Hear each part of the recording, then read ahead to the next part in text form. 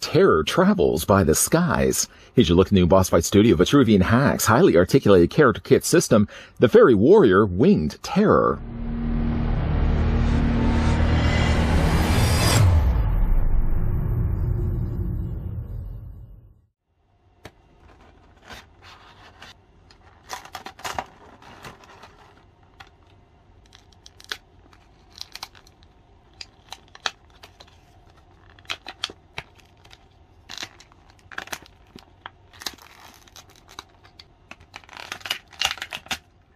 Another of the species of fairies that have crossed over to this realm. The difference with this group is that they did not come to seek a new home. They arrived en masse when contacted by Lacuna of the Cavern Fairies. Hundreds of warriors were included as an expeditionary force in response to a request for aid.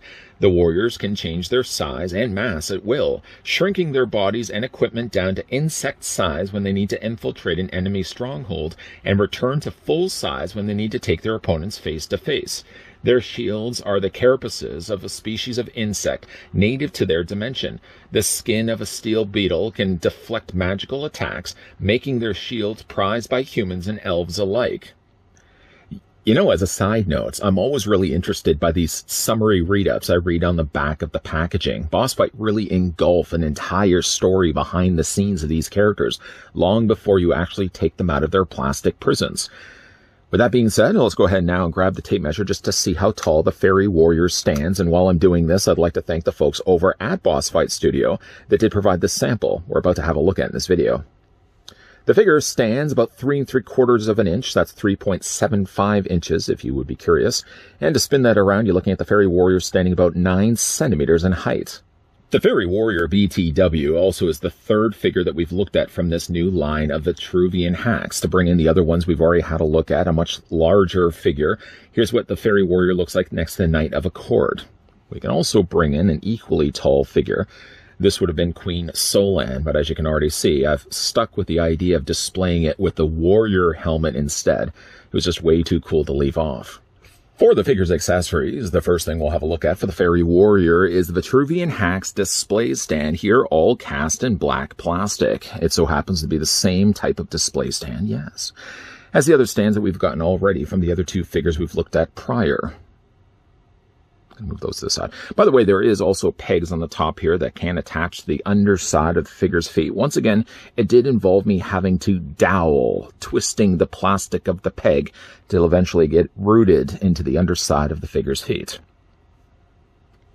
Putting the figure down right there. We're going to move the stand off to the side for the time being.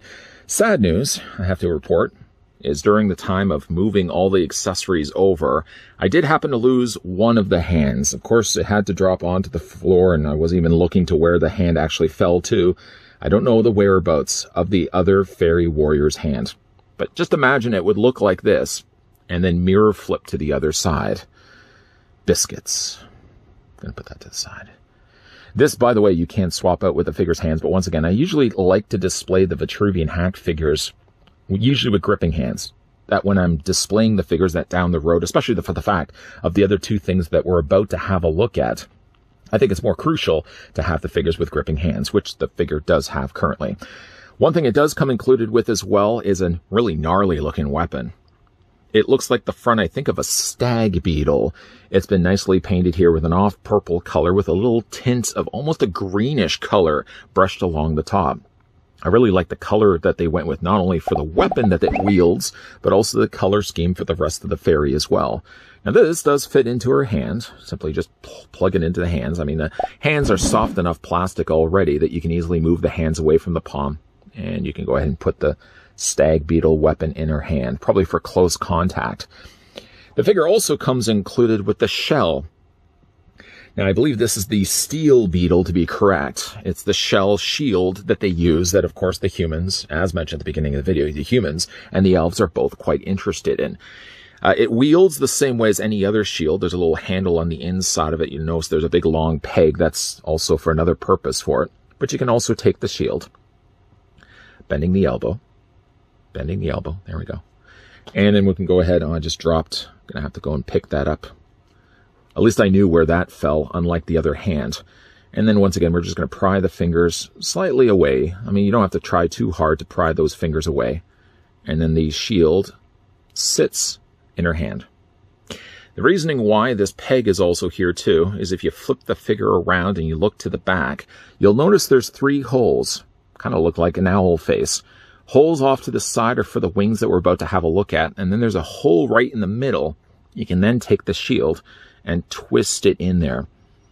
Now, I don't have it in completely all the way, but you can see like it does serve as sort of a serviceable backpack. This would be likely something that would open up to revealing the wings inside. Let's go ahead and put that to the side before we drop that. Oh boy, dropping a lot of things here. The other thing the figure comes included with before you get a look at the alternate head sculpt is, of course, a pair of wings. I do like the way that the wings are handled here. The colors, I think, go well with the purple, that off purplish blue color scheme for the majority of its body. Sort of has more of a purplish tint to the bottom and gets more clear as it gets progressively down to the bottom. I really like the detailing that they've done to these wings. They do peg into the back, so what, again, we're going to do is spin around to the back, and those smaller holes we've already discussed, you just take the wings and plug them into that. Now, it may involve, again, a little bit of twisting and turning before you eventually get the wings in there. And you can do the exact same thing on the other side, too. This is something that is a continued trend with all the Vitruvian hacks we've looked at so far. They give you 2 ways of technically displaying the figure, and there's all those little happy mediums in the middle. I mean, you could, of course, display the figure with the wings like this. And I think for that, I would almost be more inclined to display it with the alternate head sculpt. And then I think with a backpack like this, I would probably be sticking with this head sculpt, sort of being a drone, the rest of the army.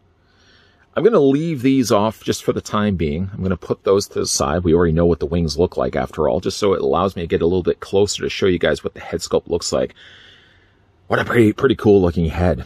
The head brings in a little bit of gold that doesn't seem anywhere else on the rest of the figure. Most of the figure's body's color is sort of a metallic bluish purple, and the colors work really well here.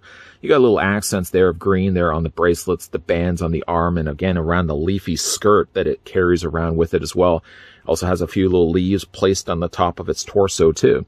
There seems to be also these little canisters on the side. I'm guessing they're probably like little fruits or something like that. They perhaps even could be little dropping bombs as the fairies fly by. Like that those have been painted in yellow there as well. But the majority of the body really is that metallic bluish purple. And it works really, really well. But I like the way that they've added the gold. It's not too intrusive, really. The gold works quite well with the colors that we've already discussed. Got some nice detailing done to both the antennas, the larger sized eyes. I can't tell whether this is the actual face of the fairy warrior or if it's a helmet that it wears over top of its head. As mentioned, it does have an alternate head sculpt here, which is pretty easy. In fact, all of these Vitruvian hacks we've looked at, my worry of removing things didn't seem to be that long, because once I started popping out the heads, it seemed like it was very easy to do so. And again, we can just pop that in place to show you once again the difference, just in case you already forgot. Yeah, I mean, would it be safe to say that that's maybe a helmet that's over top of its face and that's not its true face? You can let me know down below in the comment section. This one blends better the color scheme. You've got now the lower open mouth visible, and that blends again with the colors of the rest of the body. For this one, I think I'd probably be, again, more inclined to pull back and bring back those wings. And again, just attach them onto the back of the torso. I'm not going to do it. I'm not going to keep them permanently there because we're going to look at the figure's articulation in a few moments. But I definitely, I think, would be displaying the fairy warrior this head sculpt-wise with maybe the wings instead attached on her back, and then have the shield in her hand instead. For the articulation here on the fairy warrior, we're going to start things off first with the head sculpt. It does rotate all the way around on the ball joint we just finished having a look at. Head does look down quite a lot. You can have the head looking up about that much. Not that they come included with flight stands, although it would be kind of cool to see Boss Fight include flight stands for characters like this that are bound for flight. But yeah, the head does rotate pretty easily. No problems whatsoever. Even rocket back and forth. Shoulders come out. No problems either there. You can take the arms and again rotate them all the way around. The pin or hinge in the elbow also allows the forearm to rotate back and forth. You can also take the hand and rotate that also all the way around. Even though, like this, is an overlay over top of the existing body, they're probably going to be using a lot of the bodies underneath here for other figures, and they're simply just taking overlays of plastic representing like the armor and stuff that these characters wear. So like there's an upper torso ball joint, there's a lower torso waist swivel. You can take the legs and split them out. You can bring the legs forward and back, And underneath the skirting here, you can see about 3/4 of the way up the thigh, there's a swivel cut. You can swivel that back and forth. Figure has a double hinge on the knee. Figure has also articulation here in the feet, and you can also rock them back and forth as well. So don't let the size really fool you. The Faerie Warrior is just an impressive looking figure that's got some pretty cool articulation going for it. And again, the thing I really like about this line is that there's so many different ways to mix and match these figures. I mean, even just to go back and look at the beetle shield, you can either even have it as a shield, or again, you can attach it on the back of the torso. I think for this specific look right here of the Faerie Warrior, I would think I'm more leaning to the idea of displaying it with the wings and having the beetle shield as a shield for defensive and weapon purposes more so. I like the idea that they would have included that. And then again, that little stag weapon, I'm going to have to retrieve that. At least I can see it's on the floor right now. Unlike the poor hand that went missing. I'm going to have to definitely see if I can find that. If you were to remember how we started this review and how now we're wrapping things up here on the rotisserie, you would swear that we were looking at two completely different figures.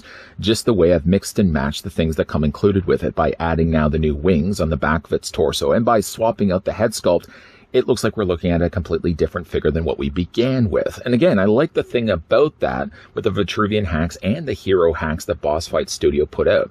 More so, I think the Vitruvian hacks, because they're more about the idea of swapping parts in and out that come included with the figure, that when you can start a figure looking one way and have it change completely by the end, that goes to show how much customization there is available.